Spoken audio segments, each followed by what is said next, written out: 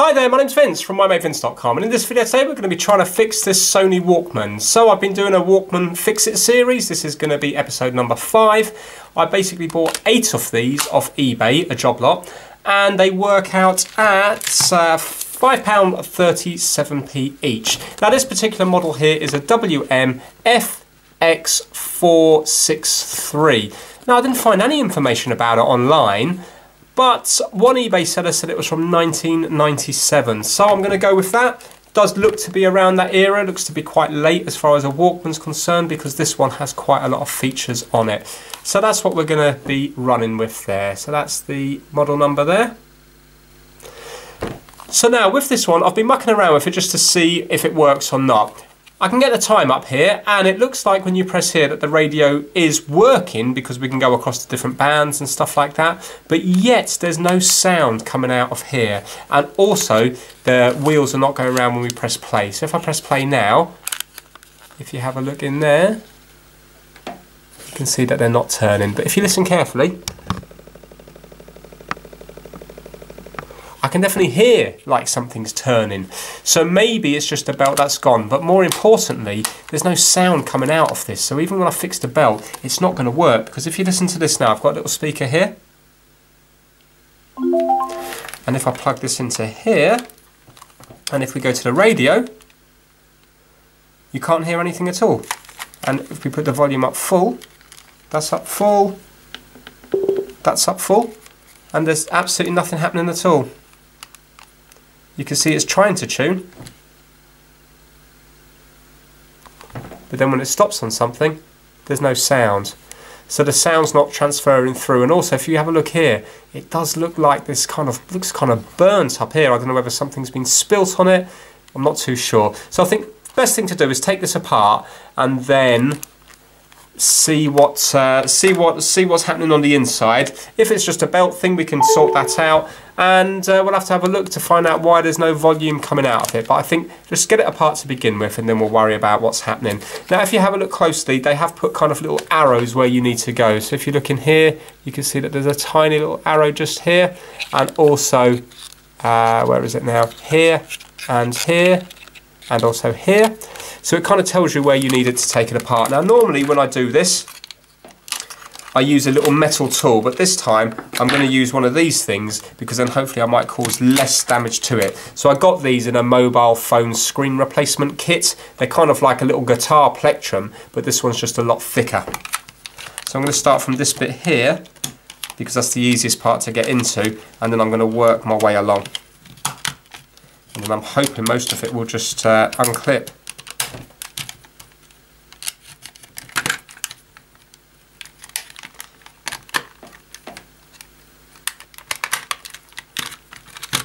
Right, so that looks like it's ready to pop out. We just have to do the inside bit now. So I'm going to just get a screwdriver, poke in these 3 bits here, and hopefully the bottom will come out. Actually, I'll just use one of these.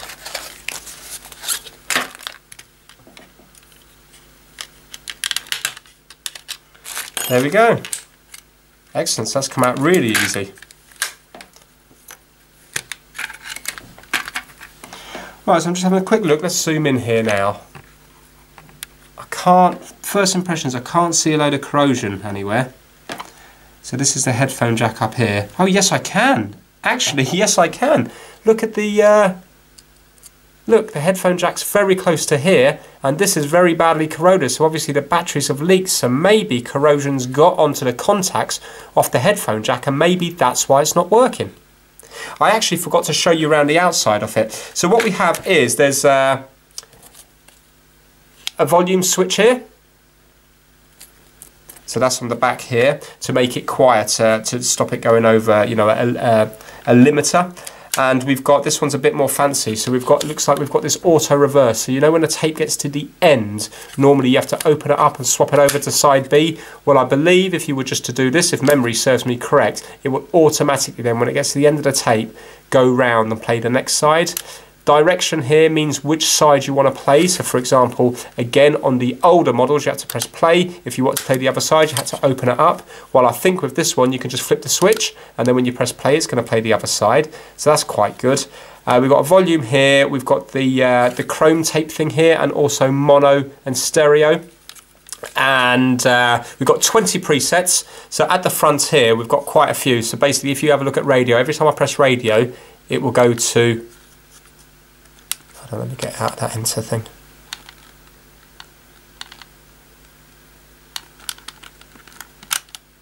Oh, okay, well, there's no batteries in it now, is there, obviously?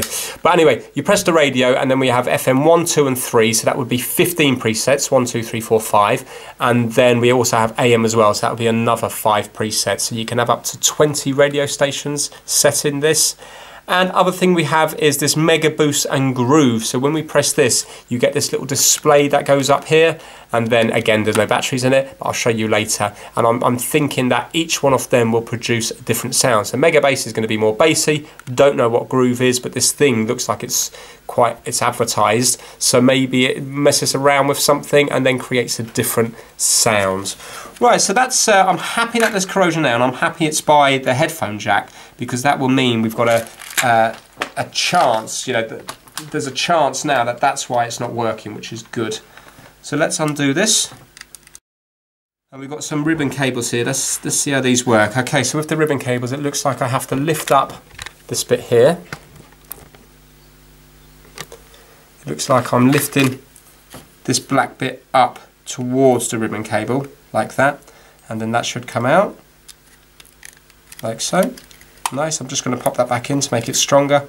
And this ribbon cable here, do I have to push it out? Yeah, there you go. So that one there just had to be pushed down.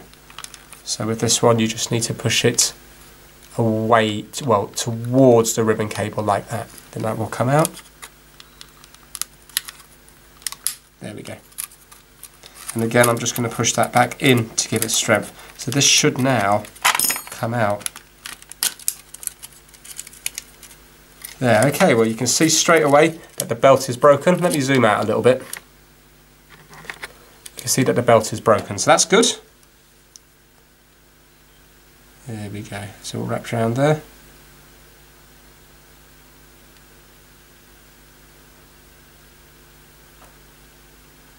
Okay, it's not as gooey. It's still got a bit of elasticity to it.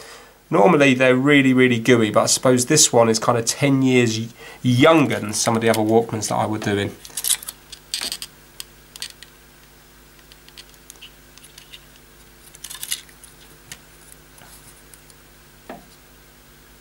Right, I'm just looking at this headphone jack here.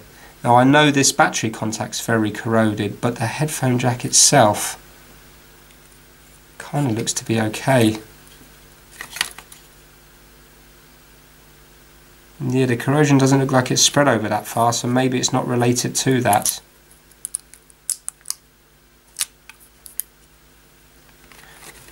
This is something to do with the volume, maybe?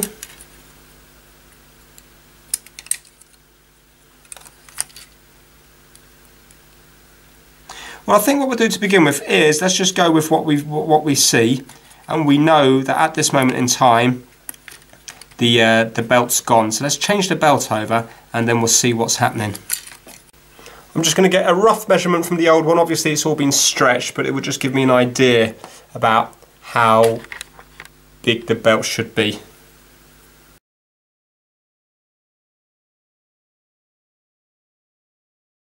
Yeah, I don't know which way it's supposed to go, whether it's supposed to go this way round or around this. I'm going to try that and see what happens. Cable connectors look nice and strong. It doesn't look like they're going to break that easy.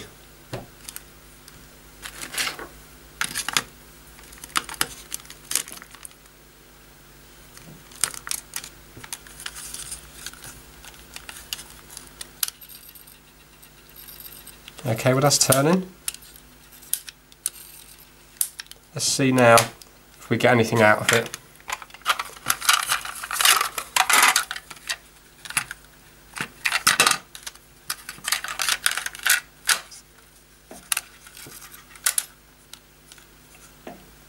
Right, so let's put the auto reverse on and let's see if it does go round. So let's rewind it, play.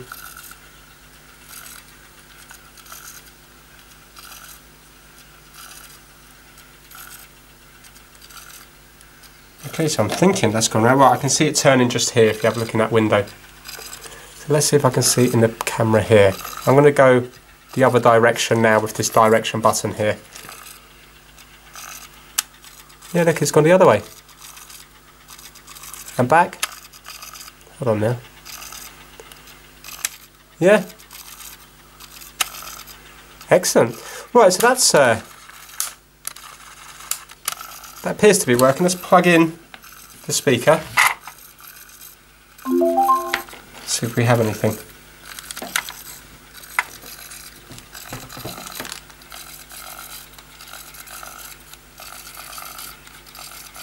Nothing. So there's definitely a problem with the volume.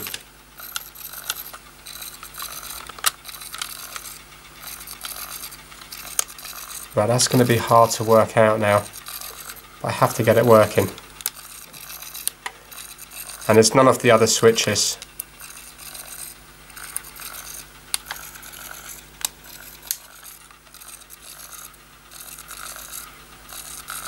Just going to put my headphones in just to see if there is anything.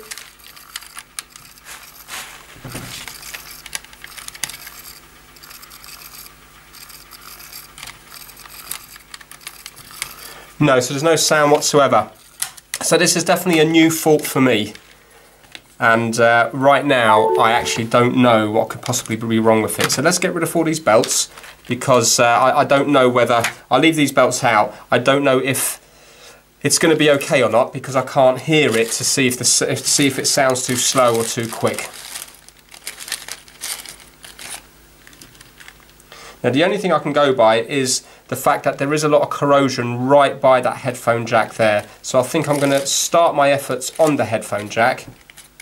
Maybe see if there's continuity between that and the board. This little replacement 3.5mm jack, that's so if you want to make your own cables. Now I got it from CPC. This is a 4-pole one, but it will be absolutely fine. I just won't worry about the 4th pole. So basically what it means is that normally with a normal headphone connector you will see it's 3-pole. So you will have the tip and then you will have a couple of rings. So it will basically be, one of them will be like the grounds, one will be the left audio and one will be the right audio. And then on a 4-pole one you've got the left and right audio just like this one, but you will also have a microphone as well. So I think it depends. There's 2 different standards. Apple uses one and then everybody else uses the other. So for example, this might be the ground on Apple and this might be the microphone, and on others this will be the microphone and this will be the ground. I'm not sure about the exact orientation of them, but you can look that up online if you're interested. But all I want to know is there continuity between these bits here and the inside of it here. So with this here, it's going to be the small one on the inside is going to relate to this one here, and then this one will relate to the next one, this one will relate to this one, and then this one will be this one here. I'm just going to double check that with my meter. Then you've got this one, which is that one, and then these 2 are the same, so that's the same as this one here. Right, okay, so I need to worry about, okay, so it is these 3 that I need to worry about. So if you have a look on this one here, it goes to here. This one goes to here, but I can't find where this one goes to.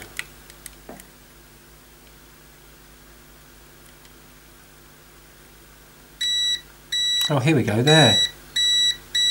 Oh, so it goes to there. Right, okay. So they all are making a contact. So that says to me it's not a problem, because it's not a problem with the jack itself, it's before that. It's before that.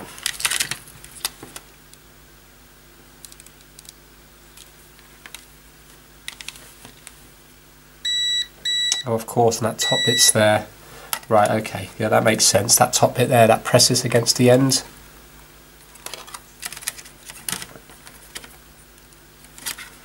Is here. Right, okay, so we're going to have to start working back from there, aren't we? Have to work back from there. So with the volume, we've got a load of pins here.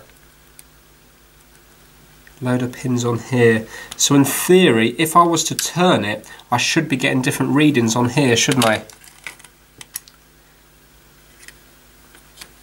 So those pins are going to correspond to these ones here.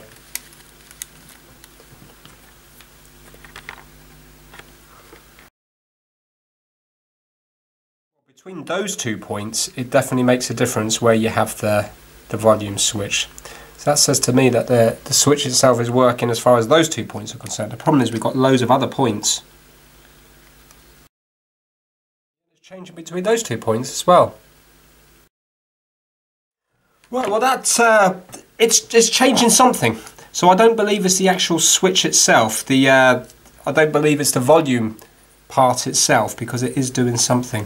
Why is this not outputting any sound? What makes the sound? So it comes from the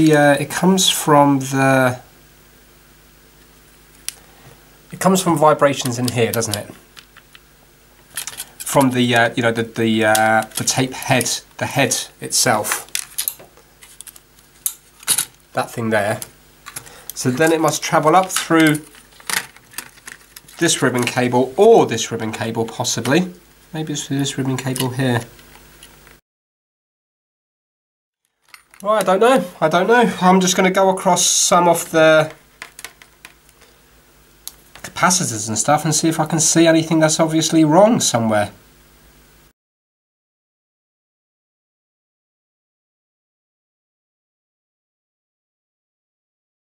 So although the battery contact is very rusty, it is actually making a contact. So if I go between the end here and where the rusty pin that's soldered onto the board, if you listen, it is actually making a contact.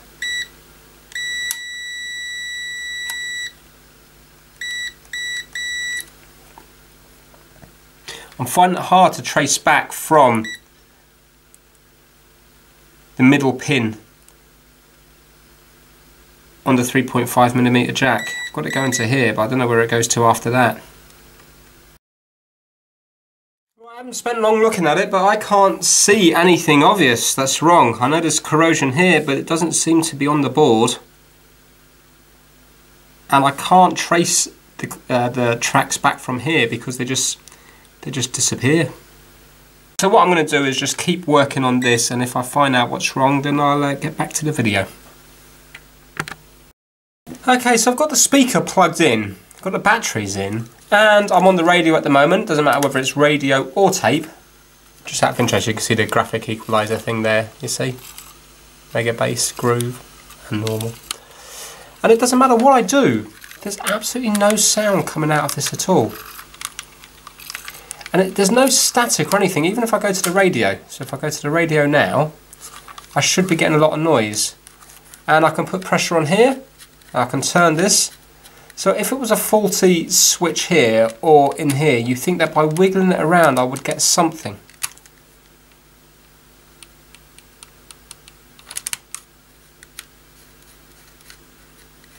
Getting nothing. Which is really weird. If I'm honest with you, I don't know what to do. Don't know enough about them. I don't know where the actual sound is. Where does it go from the vibrations on here? Well, forget about the vibrations on there. It's nothing to do with that, because so it's nothing to do with the ribbon cable, because the radio isn't working either. So I don't know. Do these have some sort of sound chip?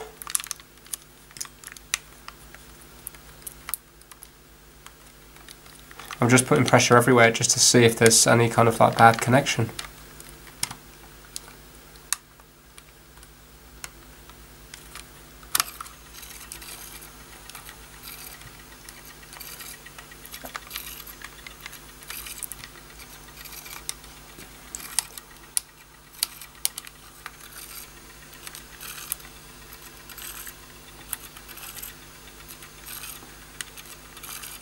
There's nothing at all.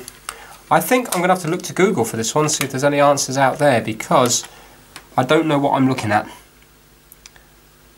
And because of that, it's impossible for me to fault find, and I haven't got another one of the same type to try and get measurements between the two. If I had another one side by side, I might be able to sort of try, I don't know, swapping a few things out. I mean, it must be a problem with the board, mustn't it? It must be on the board somewhere. Okay, I'm going to do a bit of hunting around, see if I find anything, and then I'll get back to the video. Okay, so I've been doing a little bit of testing and I can't actually find really anything obvious, but there is one thing. I'm kind of concentrating up by this corrosion here because I'm thinking that's the only thing I can see wrong. The rubber belt's going to go because it's got a lot of age to it, so I'd expect that to go. But the only visual thing I can see wrong is the corrosion round here. So now I've been testing the capacitors on the board, and there's only one capacitor that I mean, some of them aren't testing anything, but that could be just my meters. But there is one capacitor that doesn't look like it's testing correctly, and it is very close to this corrosion. So basically I've got my multimeter just set to here, so when I touch the wires together you can hear the noise, so it's continuity. Now let me zoom right in and let me just show you this. Right, so you can see we're down the very bottom of the board here. This is where the rusty connector is, and there's these two little components here which I think are capacitors. I don't know, I mean it says BAT negative next to it, but that might be something else. But if you have a look here, I'm just getting my grounds from this point here, yeah, so I'm just getting my ground from there. It looks like this here is also a ground, maybe that's what the battery negative means. But if you watch this now, so I'm doing one leg to ground, and if I go onto this capacitor here, it's going to short on one side, so not that side, but on this one it's shorting on both sides. Now just to show you, if I go across a few others, so if you have a look at this one here for example, nothing but something. This one here, nothing. Okay, so that's not doing anything on either of them. Let's try this one, nothing, something. Did I just do that one before? Apologies. Let's try this one here. So can you see on one leg I've got continuity, but on that one I've got both of the sorry, when I say leg, that's because I'm used to be a telephone engineer. I've got continuity on both sides of it to earth, to ground, which I don't think is correct. I'm wondering whether a bit of corrosion's got along and under here and is causing it to short to ground. So what I'm going to do is, let's zoom back out. I think I'm going to just get my soldering iron, and I think I'm going to pop that capacitor off, or I think I might get my heat station. I should be able to do it with a soldering iron. I'm going to get my soldering iron, I'm going to pop that capacitor off, and then I'm going to have a go on the pads underneath and see if they're shorting to ground, see if that makes a difference. Now the other things I've been looking at is these chips here. So basically I've gone online, and there's very little information because most people that were fixing these did it before the days of the internet. So there's not really that much information out there. There's a few kind of forums where people say to change over the caps. But on here, I mean, to me, I'm not saying the caps are not faulty, maybe they are, but they're not bulging. I can't see any staining underneath or anything.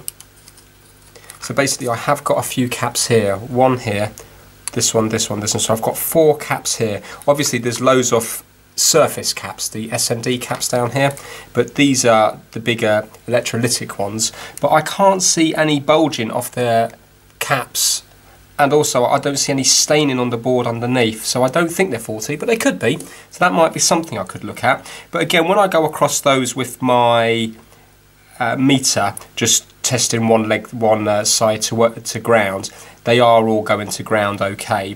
And when I go across them with voltage, I am measuring voltage on some of them, but not, I think not this one and not this one. So that could be an indicator of something. But the only thing that's jumping out at me so far is this little thing down here. And this might be absolutely nothing, but I think it's worth me having a look at it just in case. Now the other thing I've been looking at is the chips, because a lot of people say if it isn't the capacitors, they're saying it's the preamp, the amplifier chip. Now I've looked, I've got 3 chips here. Let me just zoom in on them. So I've basically got this chip here. Now apparently this chip, because I scribbled this all down, this chip here I think is to do with the FM and AM radio. This chip on this side here is to do with the capstan, reel and motor drive. Yep. So that must power the motor. And this one here is, let me read it out, a pre-amplifier plus power amplifier IC. So this is the one here that looks like it's dealing with the amplifying, because you would think it's an amplifying issue because I'm not getting any sound. But yet, when I put voltage into it, it's supposed to be pin 1. Pin 1 here is supposed to be power in. You've got VCC on pin 7. pin 8 is power out. I think pin 9 might be mute, because it's a mute. See, what it could be is, it has a mute feature, which is basically to save your ears when you're stopping the tape and fast forwarding tape. Apparently there's like a pop, and to save that pop going into your ears, or it can damage equipment if you were to use this headphone jack as like a line out, then it puts a mute feature on it. And what could be happening is, if this chip is faulty, it could be putting the mute feature on all the time. And that's what it kind of sounds like. So I don't know, but I did go across there with my meter, tested a few voltages. Again, I don't know what I'm looking for, but everything is reading something where I think it should be. So the voltage in, when I press play, it's reading something. When I take my hands, when I stop it, the reading disappears. And on the power out, I've got something, and then when I press play, it disappears. In fact, I'm quickly going to show you that now. Let me just put these ribbon cables back in. Okay, so that's playing. So if I go to set my meter to voltage, I'm going to show you this now. Let me zoom out. Right, so I'm just going to be going across this chip here. So I've got this set to DC volts. And if I was to, for example, go to VCC, which I believe is the, would that be voltage in? I don't know, but that's pin 7. So 1, 2, and this is pin 1 here. 1, 2, 3, 4. 1, 2, 3, 4, 5, 6, 7. This one here, okay? So I'm going to, if you have a look at the moment, you can see it's just like 0.1 volts, but yet when I press play, there you go, see 1 volt. So it's doing something. And then if I was to press stop, I'll try to do it now while I'm on the chip. That's not going to happen, hold on. There you go, and it drops down. And if I was to go to power in, which is pin 1, so this is an easy one for me to do, you can see that it's reading 0.1 and now 1.6. So it's doing something, isn't it? And even if I go to power out, so there's power out 1, power out 2. I think with this chip here, it's designed for the auto reverse. So I suppose it's going to be more complicated than other Walkmans, because it's got to do where you can play both sides of the tape. So maybe it has to flip things over so it can play both ways. So maybe that's why there's 2 powers, I don't know. But if I go to power out 1, which is number 4, this one here, again, if you have a look, so 0.1 volts, press play, and there we go, 1 volt. So, I mean, I don't know if that's correct or not, but I'm getting something in and I'm getting something out. Now, obviously, there's 36 pins on here and they all do something. So, I'm not saying it's not faulty. What I'm thinking right now is, if it's not this, obviously it could be any component on the board, but I'm wondering whether this has gone faulty. The only thing is, because the corrosion happens here, I'm just kind of going by that, because everything else looks perfect. It doesn't look like it's been water damaged or anything like that. And the battery leak isn't a bad one, because I can't see it's going all the way down here. So I'm wondering whether it is just playing up with this little bit here. But then again, could that one capacitor be enough to give no sound completely? What people are saying is, when the caps start to go, that it will be there will be a lack of volume. While with this, there's just nothing at all. But I don't know the background of this. Maybe beforehand there was, maybe it has been getting quieter and quieter for a while. Not sure. But let's pop this little bit out anyway. Okay, so I'm zoomed right in. I'm just going to put a tiny bit of flux on it, just to help it a little bit. And I've got my soldering iron set to 400 degrees C. Let's see if I can remove this.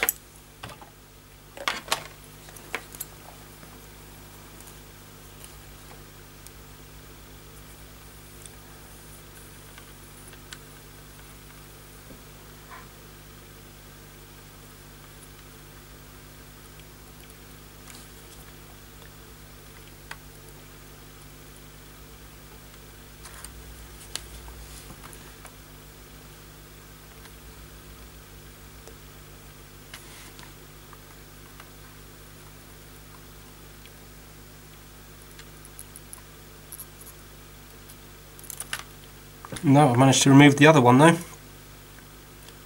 Wow, okay, it's interesting now I did the wrong one. Just going to put that to one side.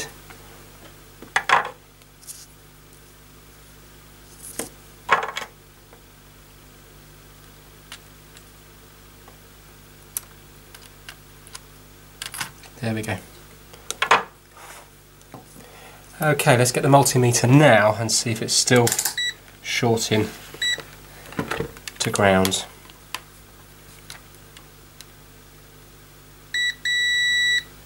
No, it's not. Look at that. Oh, yes it is.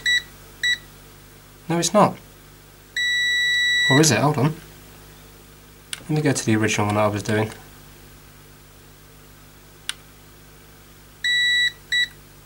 Well, let's do this one first, the good one. Right, nothing there. But something there. Something here. And something here. Right, okay, so that's interesting. So it's happening anyway, isn't it? Now I'm just going to go on the actual capacitors, just on the... Well, actually, they're going to be too small for me to test. Let me see. Right, it says 0.11 MF. So 0.1, is that nanofarad? Let me try this one here. Sorry, let me just move this so you can see what I'm doing.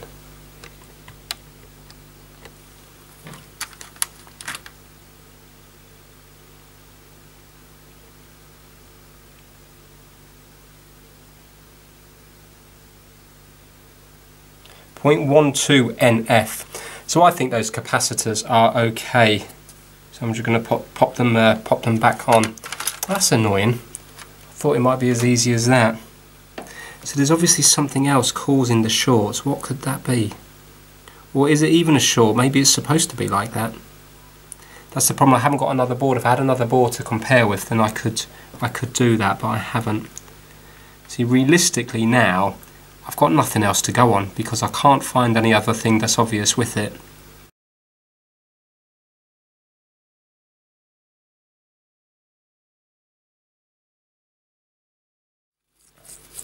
I'm just cleaning up with a bit of IPA. Tried to get rid of all that burnt flux to make it look a little bit nicer.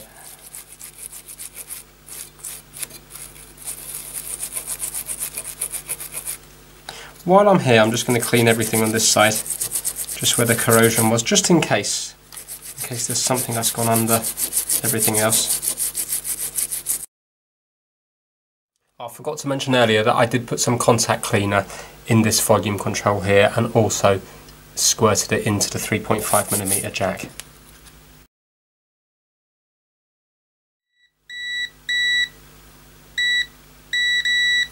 Yeah, so it's testing exactly the same as it did before. So hopefully I haven't made it any worse. I know it doesn't look as neat as it did. Okay, so I think what I'm going to do is I'm going to take out those capacitors and see what they're reading, just in case one of them is faulty. And I suppose it's worth a try. So I'm just going to be fast forwarding through all this.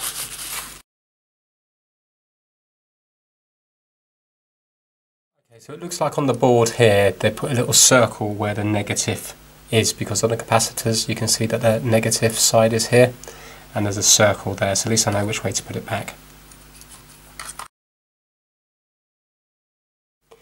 Right, okay, so I tested each of those capacitors. I took them out of the circuit, I tested them for ESR, I tested them on this little thing here to say what the capacitance was, and I double checked and I did it on my meter as well.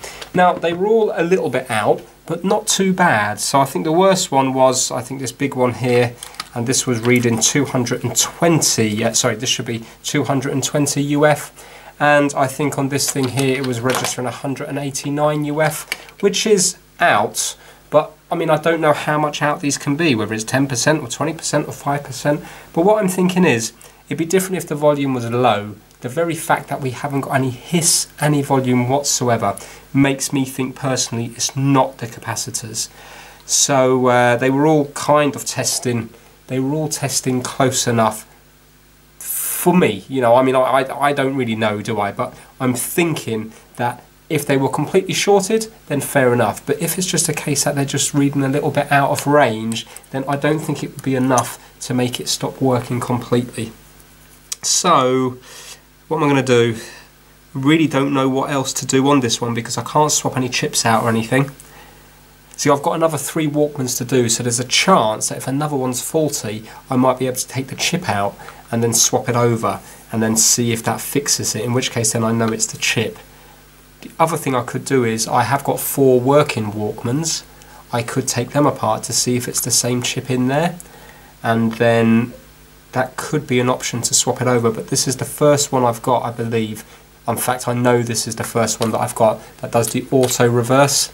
So I'm thinking that that chip is dedicated for the, well, it's not dedicated, but it's a chip that's advertised for working with auto reverse. So the other ones I don't think would have that, but it might be worth. It's even worth looking. I'll tell you what I'm going to do, rather than take apart the other ones because I risk breaking them, I think I'm going to watch my videos back and see if I can recognise that chip on any or one of my other videos. So that's what I'm going to do. A couple of these wires have fallen off here, so I'm just going to solder these back on now while I'm here, and then I'll get back to the video and let you know what I'm doing. Okay, I took apart this one here because this is also a modern one, and I was watching the video back and the chip did look similar. I found it kind of hard to get a still where I could read the information off it, but unfortunately when I took this one apart now, the chip has a different number on it, and more importantly as well, this has got 12 pins on each side, while this one here has only got 9 pins on each side. So although this might well be the amplifier chip, it's different than this one here. So there's not really much else I can do with this one. Unfortunately, it has beaten me. This video is going to be a failure, but it's not to say I won't fix it again in the future once I have more knowledge. So for example, somebody watching this might be like, yeah, I've got this model, exactly the same thing happened to me, and it is capacitor number, blah, blah, blah. Or it is the IC, this one here, or this one here, or this one here. I'm thinking it's something to do with this chip, because this is the thing that does the amplifying. It was called a pre-amplifier plus power amplifier IC. And that to me seems like it's the problem. So some people might say, well, you should clean the tape head. There's no point because it's not working on the radio either. So if there was any problem with the tape side of it, but it worked on the radio, then I would think it's something to do with the tape head or something. But it's not.